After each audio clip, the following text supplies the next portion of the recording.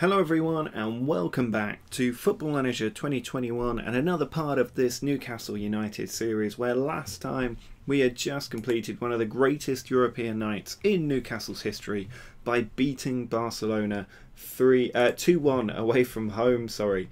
We then beat Leicester 1-0 in the league in the last episode as well to keep up our good league form, and after last episode we started off with a 7-1 victory against Fulham. 5 goals for Callum Wilson in that game, one for Szoboszlai and another for Almiron as well. But unfortunately we were beaten by one of the title contenders this season, Liverpool, 3-1. Callum Wilson scoring again. He is on the hottest form of any striker of all time right now. We then had another amazing night in our European journey against Barcelona, and this is even more remarkable because we went 2-0 down to Antoine Griezmann, basically. He wasn't playing in the last game. He was brought into this match to try and get some revenge for Barcelona, and that route one ball, not what you expect from Barcelona, over the top, scored by Antoine Griezmann. And then the second goal came just 10 minutes later, and you're starting to fear the worst when you go 2-0 down inside 15 minutes against Barcelona. Griezmann played in by the magician Lionel Messi, and at 2-0, very, very worried. But then in a space of just 8 minutes, we come back. The ball sent forward, Fraser running through the defence, puts it into Edouard, and he scores what I think was only his second goal of the season, and he brought a goal back for us there at 2-1. And then Curtis Jones, the on-loan Liverpool man, producing the magic to win the game for us. First off, that volley into the top corner, emphatically struck. It's 2-2 after half an hour, and 3 minutes later, 32 minutes on the clock, Matty Longstaff through to Wilson. Ball slipped through beautifully by Wilson, showing he can do more than just score goals. And that was the game, 3-2, and another match against Barcelona that we were in control of. So Barcelona really struggling in the group at this point. Bournemouth were next up on our list, and we smashed them 3-1 as well. 2 more for Wilson, even with a missed penalty, and Curtis Jones scoring as well. Those two together are unstoppable.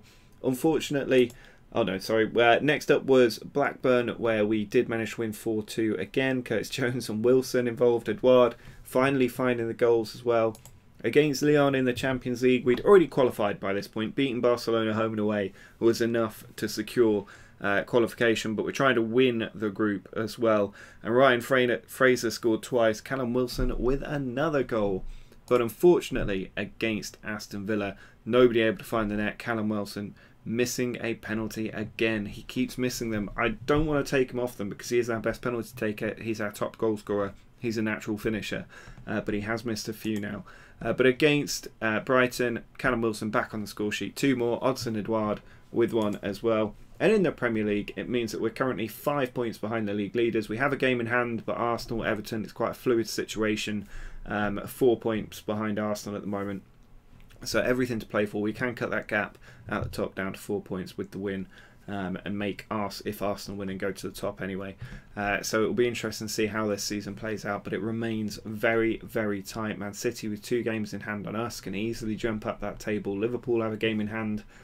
It's tough this season. It's really, really tough. Luckily, Chelsea struggling like anything down at the bottom end of the top half.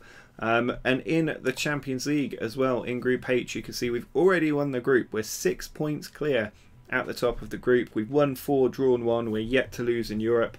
Lyon trying to beat Barcelona in their final game to take that last group spot available for the knockout stages. It'd be extremely difficult for Barcelona if they didn't get through to the knockout stages, especially having lost home and away to us. But it's so encouraging that we can beat a team like that home and away, because in theory they don't really get that much tougher than Barcelona. If we can beat them home and away, we can beat anyone home and away. But today it's all about a double header against Arsenal and Borussia Mönchengladbach. The game against Borussia Mönchengladbach, a little bit of a dead rubber, but I'm enjoying the European nights, so we'll show that game as well. The Arsenal match is a key one, as I said. They are the ones that can move furthest ahead at the top, so if they win that game, the gap between us and them becomes 7 points. The title starts to look very distant. If we win it, we move to 34 points. Man United remain at the top, but there's 2 points in it. So really important game, that one, against Arsenal. We're at home as well. We do have an EFL Cup quarter-final, Manchester United doubleheader coming up, but I don't think I'm going to show that. I'm not too worried about the EFL Cup. I don't really care if we progress in that competition. It's not what we're here for, really. So I'll probably look to move into January, see how we get on. Possibly the Chelsea and Spurs doubleheader could be an interesting next point, but we'll see how we get on in the various competitions and where we want to pick up next. So what we'll do today is jump into this game against Arsenal. You can see we're starting with Wilson and Patrick Roberts up front. We then have Fraser and Vilca on the wings with Longstaff and Szoboszlai in midfield. Lewis, Senesi, Ayer, Hayden in defence, and then in goal we do have Mainan. Now Edouard at the moment just not quite fit enough at the moment. High risk of injury, so he will not be playing in this game. Callum Wilson takes the captain's armband. He is just absolutely the embodiment of the club at the moment, overperforming, scoring big important goals and just getting us into the knockout stage of the Champions League. It's really hard to believe how well this has gone so far, but we need something from Patrick Roberts today. Arsenal, as always, looking a little bit top heavy. The attack is dangerous, the defence is vulnerable. We'll be hoping that we can just outfox them today. They have a history of benefiting from the tactic we use, because we do play that high line. Lacazette and Aubameyang are pace merchants, so quite often they get in behind. We've taken the lead against Arsenal several times and ultimately lost a game. So we need to do a little bit better today. But Longstaff here has lost the ball in the worst place possible. Saka just forced to turn back. Now Aubameyang to Guendouzi. Saka in behind for Maitland-Niles. He puts it across and Hayden gets it away. Patrick Roberts trying to hit on the counter. Szoboszlai recovers the loose pass from Patrick Roberts, but we've lost the ball again. This is not a good, encouraging start from the team. And Aubameyang down the left flank puts it across. Saka tackled Lewis with the tackle there, and it was Partey, I think, who put that ball wide of the post. But we are not inspiring the fans with confidence here. It's a very, very shaky start to proceedings, and that header there from the corner just going over the bar as well. We need to pick this up. It's not been the most entertaining first half now, it has to be said. Guendouzi here with the ball, could be about to lose it. Instead he finds Maitland-Niles with a lovely little touch inside. And now Lacazette in on goal, but Mainan denying his compatriot with a very good save. Corner from Saka goes in. Senesi heads it away. Everton losing is encouraging. Saka in, Szoboszlai the first line of defence. Everton now 2-0 down, which is very beneficial for us, but only if we can get the win. Tagliafico into Aubameyang. It's all Arsenal in this first half. Aubameyang out to Tagliafico. Ball across, on the line, or off the crossbar and then cleared away by Lewis. But this has been really poor from the team. They've got to be doing better in this second half. Isaac Hayden appears to have picked up a knock. Ball just been cleared away. It's going to have to be Conte moving out to the right. I don't have a lot of depth at right back at the moment. Alvarez still out injured. Aubameyang here trying to cut in on Hayden, but he's made the tackle even with the knock. Oh, we've given the ball away again. Thomas. Back to Maitland-Niles. Man City now leading. Saka pulls it back. Guendouzi has hit the crossbar again. The team are playing so poorly here, and it's only the profligacy of Arsenal that is keeping us in this game. I don't know if I can throw the water bottle at 0-0. Let's go for pointing the finger and say I'm not happy with the performance, because that is exactly how I feel. Corner from Vilca goes in. Ayer has scored. The team talk has worked. Christopher Ayer, his first goal for the club, and we've come out in the second half. First chance of the game, effectively, and Ayer with the header. You should never be the first man in an attacking corner, because the defence has clearly failed in its duty if they've allowed that to happen. But we've got a real opportunity here. Ayer with a free kick now onto Abdou Conte. Szoboszlai to Wilson, cuts inside the defender. The team are awake. Roberts is in on goal, but he's not the natural finisher. You'd want that to be the other way around. Roberts playing in Wilson, and that's why the save was made. Wilson, I think, at least half the time is banging that into the back of the net. Roberts, not a great goal scorer at the moment, and just kind of shows the lack of strength and depth we have in some positions. We need another top quality striker, really. Lacazette back to Maitland-Niles, trying to get that equaliser, an hour on the scoreboard. Cleared away, Fraser has picked it up. Wilson out to Patrick Roberts. Wilson making the deadly run through the middle. Roberts is going to try and find him. He's beat the defender, finds Vilka, and it's just over the crossbar. Again, if that's Wilson, you have a slightly different dynamic at play, and we maybe do get that second goal, but we are very much making this a game of two halves. And Fraser's in behind from Szoboszlai, and it's denied again by Leno, who is keeping Arsenal in this game. The team doing so well in the second half. Ball cleared out here. Longstaff tackled. Maitland-Niles picking it up. I'm sure we're going to tackle this and take it out for a corner, but Maitland-Niles still going, and eventually Longstaff does bring him down. We do need to make some changes here. Koopmeiners can come on. Thrown from Abdou Conte in towards Roberts. Leno away, or Matvienko, I'm not sure who it was, clearing the ball away. Wasn't confident defending. And now Gabriel Barbosa on the attack for Arsenal, but Mainan making the save. I was worried Ayer was about to bring him down, but he stayed on his feet. Luckily enough, let's just switch Longstaff for Longstaff. 10 minutes to go. Are we going to see this game out? Koopmeiners trying to play it behind, but Matvienko intercepts. Now Burn Leno forward. Saka over the top for Pepe. He's done it before, but Mainan making the save there against Nicola Pepe. And we managed to keep the clean sheet for now. Pepe's corner cleared away again. We've gone to a more defensive approach for the last 10 minutes or so. Can we see this game out? We're going very defensive for the last 3 minutes of added time, but it looks like we may have done it. And there you go, a huge win in the title race, in a game where in the first half we were extremely poor, but in the second half we were the dominant team, and that is a massive win that keeps us in the title race. If we'd lost that game, you could very easily argue that we're out of the race. Now we're only 2 points behind Manchester United, and we are 1 point clear of Liverpool, who have that game in hand, but they can only hit 36 points. Manchester City can move as high as 37 points, but they've got to win 2 games to do that, and even then they're only 3 points ahead. So that really does keep us in the hunt. Everton losing as well is beneficial. So today was a really good day for us in trying to establish our hopes of a Premier League title. But next up we have Borussia Mönchengladbach away from home in the Champions League. So taking on Borussia Mönchengladbach today as the match engine warms up. You can see we've gone for a reasonably strong team. Patrick Roberts playing with Koopmeiners, Rice and Almiron in the midfield positions. Wilson and Edouard back together up front again.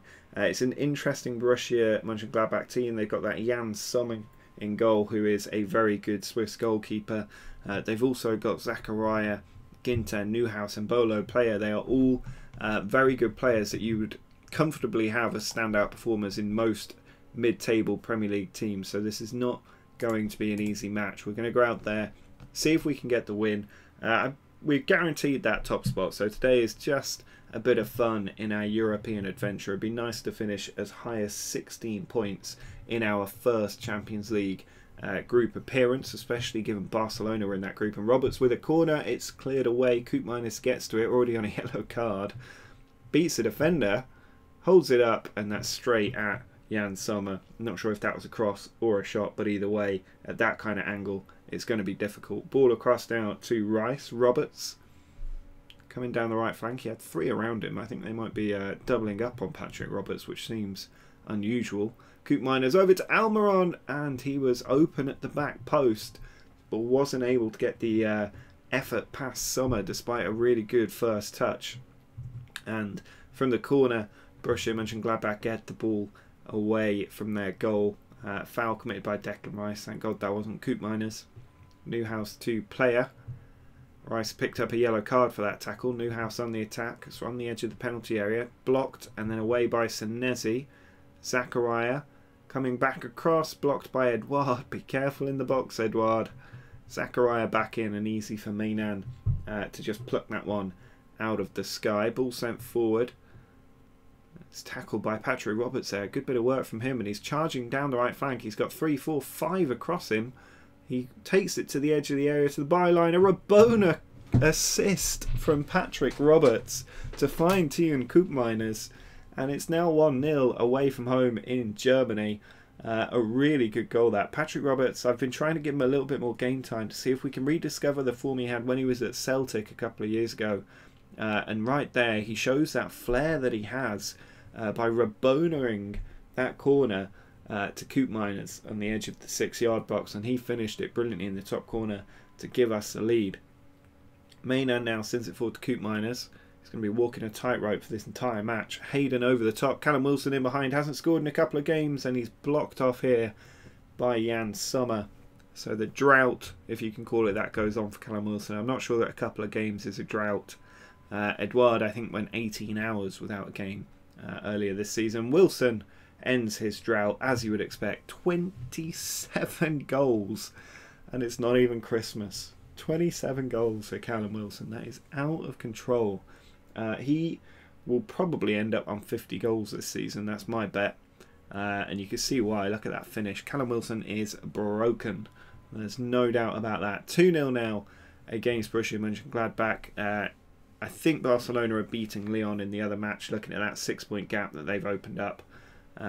So no big shock in the group, other than us obviously winning the group. It's not an easy group, Lyon, Borussia Mönchengladbach and Barcelona, but we're about to absolutely walk it, which is very, very unusual. But now 50 minutes has passed. We don't look under any real danger as Elvedi puts it into Kramer, and Edouard has beaten 2 midfielders there with the ball, or stolen the ball and then beaten another one. Baumgartel back to Sommer, and he's given it away to Koopmeiners, through to Declan Rice, and that is Sunday League stuff there. A poor goalkeeper's clearance, didn't even make it to the halfway of his own half, I guess. And then easily intercepted by Koopmeiners, who played in Declan Rice, clearly onside, ocean of space, and he's left the keeper on his knees. It's 3-0, Declan Rice getting a goal, which is nice to see. Abdou Conte puts it in. Sommer trying to take command of his area after that mistake. Not a mistake you expect, and there's a mistake in our defence. Brian Mbolo has got through, and the wonder kid of past days unable to get the finish. Hayden then cleaning up by tackling Thuram, and Wilson span one defender but wasn't able to charge through on goal this time. But we are comfortably taking this game, it is fair to say. So we can look to just freshen up in a few places, give some lesser used players a bit of time maybe on the pitch. Might also bring on Ryan Fraser for Patrick Roberts, who's had a really good game today. 10 minutes to go. Lena blocked off Kramer, and then it's over the top. Everybody ending with some sort of at the moment. 3-0 though, 5 minutes to go. Easily going to win this match. Barcelona winning their game as well, and this has been a very enjoyable Champions League campaign so far. It's going to be fascinating to see who we get in the knockout stages. Another defensive mistake here, but Mainan able to just slowly pluck that one out the air, and he's launched it forward. Edouard heads it on, and unfortunately Almiron not able to get there. Ball sent forward, 4 minutes of added time left, and Bolo through on goal again, and this time he ruins the clean sheet. His 10th goal of the season for Briel Mbolo, showing he's still got it. I think he used to be a Basel player way back when he was a wonder kid, and now in Germany in the Bundesliga and in the Champions League, showing that he's still got something about him. He's not a forgotten wonder kid at this point. But 3-1, a good performance. Disappointing to lose a clean sheet, but we've won that group in absolutely fantastic fashion, and we are into the knockout stages of the Champions League relatively comfortably. Going to be really interesting to see who we get. If we look at the other teams that managed to get through, Liverpool, Juventus, tough group there. Means we could play Juventus as by virtue of winning the group. PSG, Milan could be in line. Man United, Monaco. I'd rather play Monaco than Madrid, to be fair. That is shameful from Borussia Dortmund, but Celtic would be amazing. That'd be like getting a bye. Benfica as well. Real Madrid, obviously dangerous. Barcelona, we can't play. Arsenal, we can't play. So Real Madrid, Juventus, the teams we want to avoid. Anybody else, I'm reasonably comfortable with. But it's going to be interesting. It's going to be a tough Champions League knockout stage campaign. There's not too many weak teams that have managed to get through. Celtic, the only kind of one that you would raise an eyebrow at. But what we'll do now is we will play through quite a few of these games, get to kind of maybe the middle of January, so we can have a little check-in on the transfer window and also think about who we might be playing in the knockout stages down here. So do drop a like down below if you enjoyed this video. Make sure to subscribe to the channel if you're new. But until next time, see ya!